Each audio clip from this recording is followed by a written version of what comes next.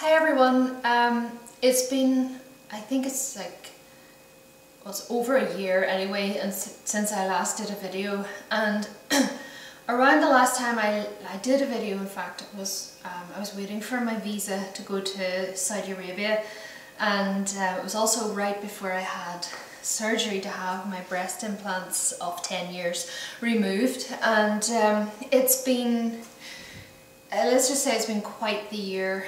I moved to Saudi Arabia to be with my husband who was working there, so I spent my first year of marriage in a completely different country, and it was, I'm not going to say it was easy or always good, but at the time it didn't feel good. I mean, it is good, or it was good, because I've grown as a person, and also we have grown as a couple, and honestly the trials that we went through were mostly to do with my health, and I hadn't been on my medication for my ankylosing spondylitis, as reluctant as I am to accept the diagnosis as being that. I know that I do have a pain condition which appears to affect me systemically, as in the pain starts small but gradually spreads to the point where it's clearly showing in my blood tests that there's high inflammatory markers, and there's a lot of stuff going on. I lose weight, I become very fatigued, the pain is so bad that, you know, moving becomes very difficult. Like, I can't even describe it, what happened last year. It was very unusual. In fact, it was more extreme than it has ever been before. But finally I was able to get covered by health insurance over there, and I was on back onto my Enbrel, which is an anti-TNF therapy. So that was a big challenge for me throughout the year. You know, wrapped up in that, like, not just dealing with pain, but dealing with the effects of not being able to train, and really a lot of it is battling with yourself and your own ego, and you know, you want to go in and you want to be impressive, and you know, that for me personally has always been a big challenge. But when I'm being basically told to stop, I find that very difficult, to be told what to do, even if it's by my own body telling me. So I wasn't injured, like it wasn't something that I did, it's just something that happened. It's something that's existing within me. I don't know why it came about, what triggered it, but you know, it's something that's there, and for now I have to be on this medication. But along with that, in that, I learned a lot about pain and other ways to cope. And so that is something that I do want to talk about more.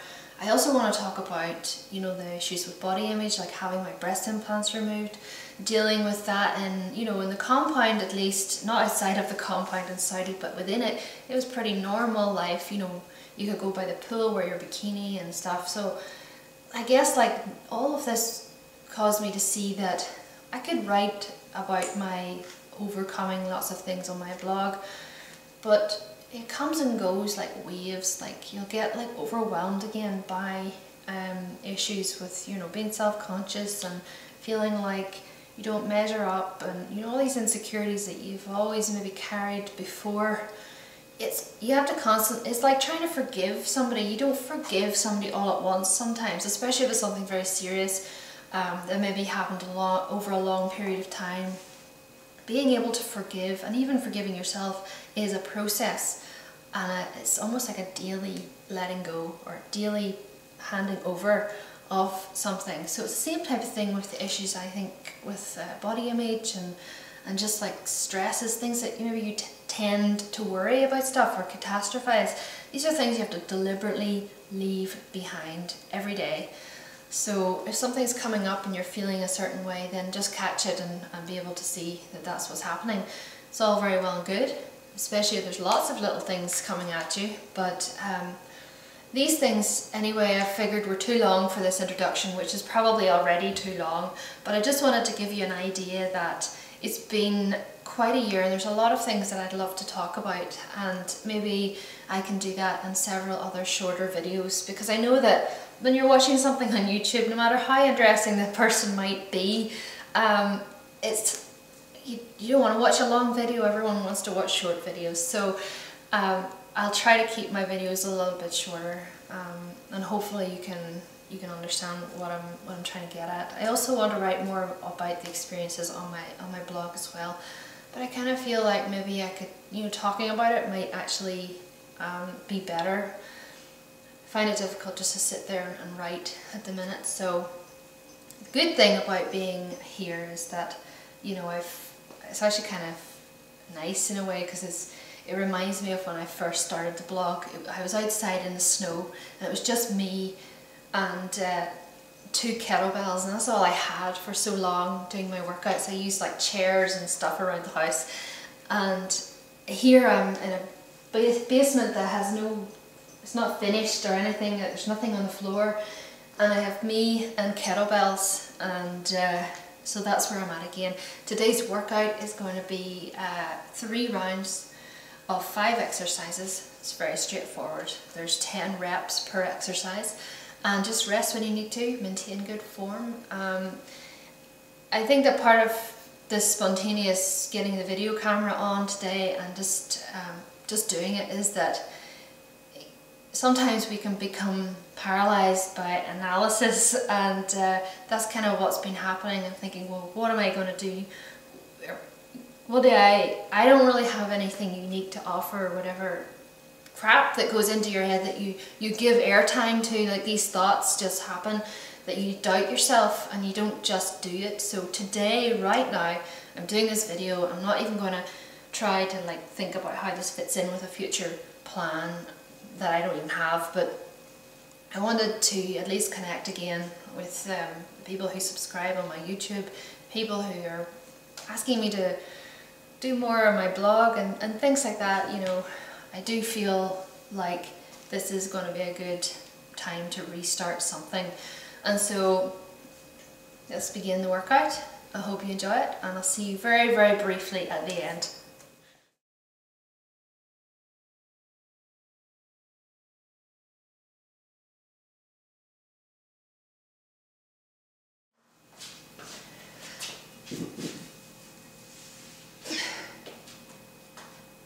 The first exercise is goblet squat, 10 reps, 16 kilograms, 35 pounds.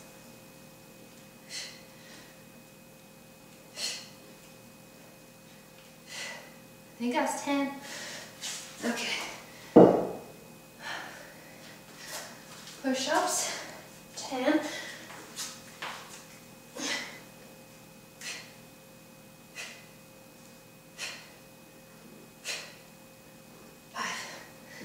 6, 7, 8, 9, 10.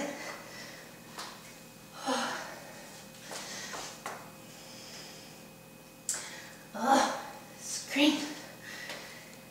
Dynamic squats. So that's where your feet are together to start with. You're jumping down as low as comfortable, keeping your chest up, and then jumping back up again. So from the side, 2, 3, 4, 5, 6, 7, 8, 9, 10. Oh, they burn. Okay, 200 swing, 20 kilograms, 44 pounds. I have actually been doing some stuff, so it's good to have a heavier one. 1, 2, 3, 4, 5, 6, 7, 8, 9, 10. And plank jacks. It's the final exercise. exercise. You can do these from your elbows or your hands. Because of this floor, I'm going to do this on my hands. Feet together, and then you're jumping wide. Like a jumping jack, keeping your core tight. 4, 5, 6, 7, 8, 9, 10. Whew. First round. Whew. Okay, moving in to second round. So, for goblet squat, same weight. Feeling quite sluggish today. Sometimes the second round feels better.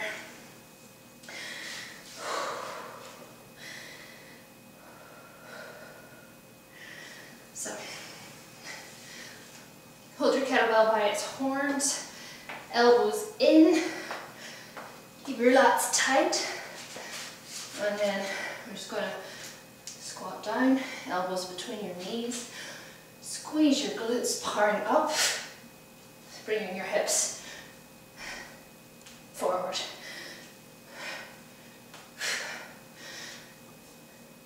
4, 5, 6, 7, 8, 9, 10.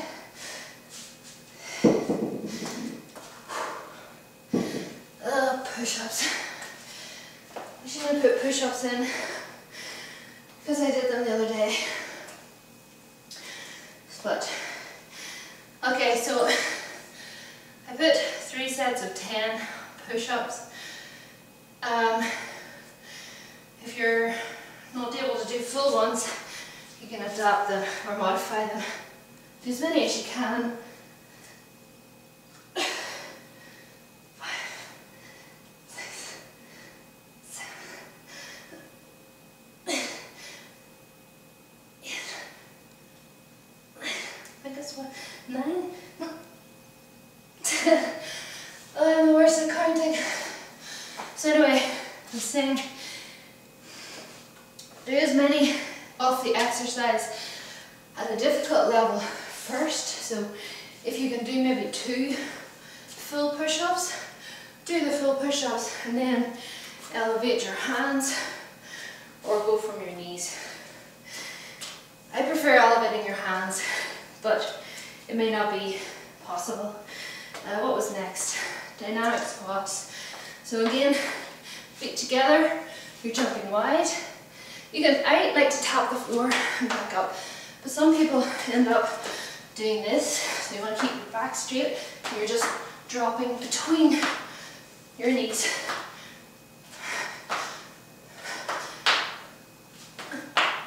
8, 9,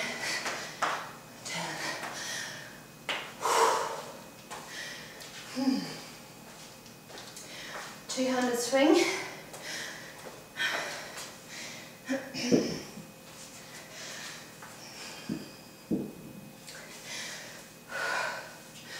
So, setting up, the bell in front, 2 hands on the bell.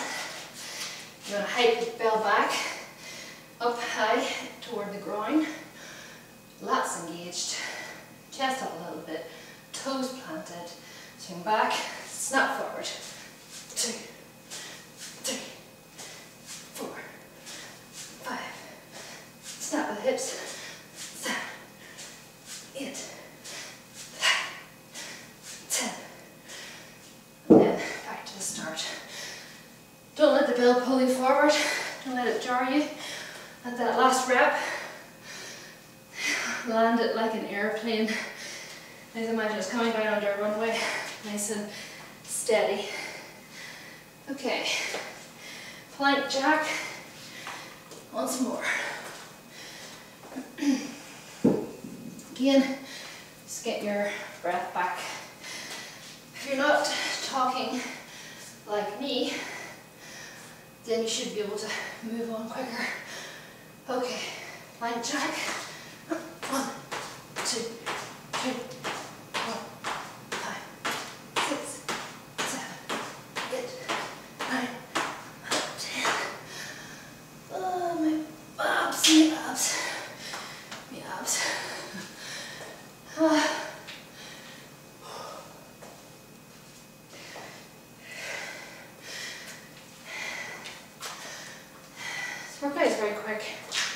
It's not taking very long. It's maybe going to take you about 10 minutes, 12 of actual work. It almost seems pointless, but it's over with quickly, especially if you've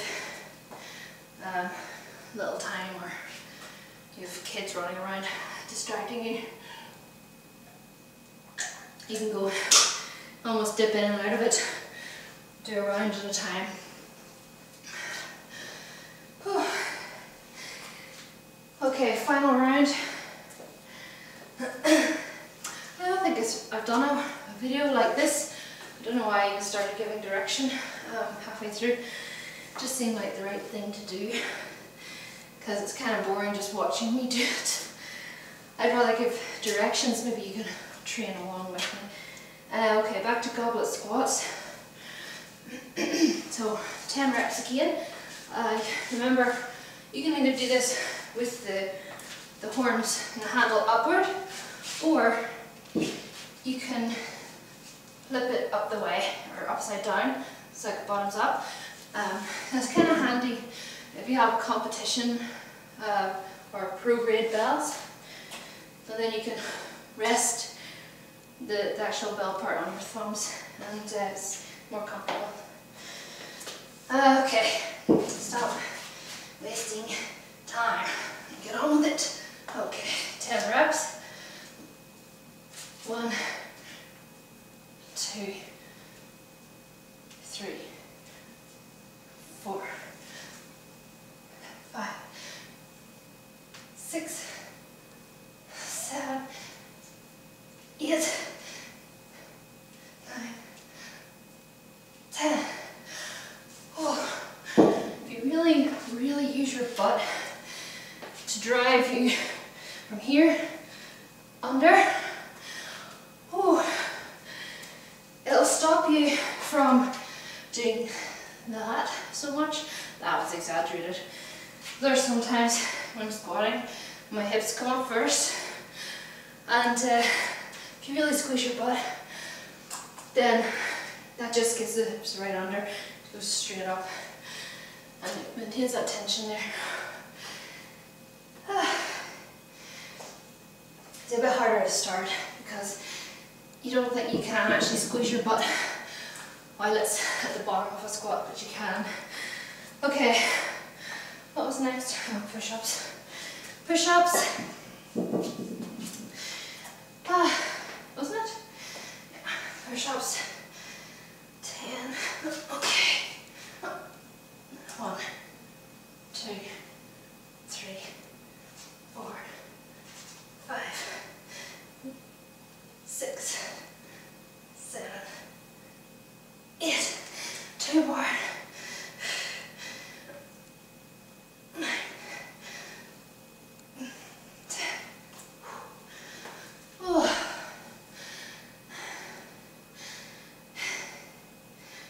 3 sets of 10. Okay, dynamic squats. Don't need to rest long before I do these.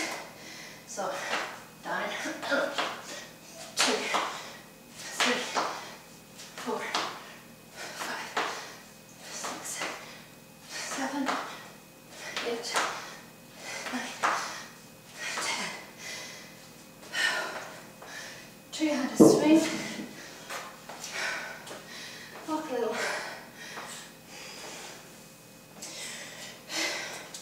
Remembering arms pushing your hips back, catch at the bottom, and then snap the hips forward and let that energy propel the arms up. And then at the top, you can use your lats if you want, pulling the bell back down until you go back into your hinge.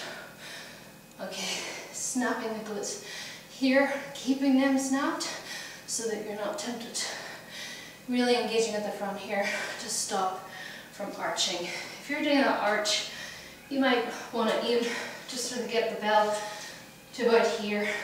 Sometimes if you focus on getting it to a certain height, a bit higher, that's when you want to use your arms or use your back to arch. So maybe at the start, just focus on letting the energy take where it wants to, so you don't use your arms. Okay. stop getting on with the swing. So, set up, bring yourself down, lats engaged, and snap forward. 2, 3, 4, 5, 6, 7, 8, 9, snap, 10. And then, see as I come down, and then bend my knees a little bit more, bring the bell slowly down. Then plank jacks, last exercise of the last round. This is a nice finisher as well to like a strength workout. It's really fast paced. I didn't intend to do it so quickly, but I guess that's how it worked out. Okay, plank jacks. 1, 2, 3, 4, 5, 6, 7, 8, 9, 10. Whew. Okay everyone, that's it for today. Hope you enjoyed the workout. Remember, you don't need to go at the same pace as me, lift the same weight as me or anything. You can, there's no pressure to do that. You can just go at your own level and that's fine too. Hope to be back soon with more. Have a good day.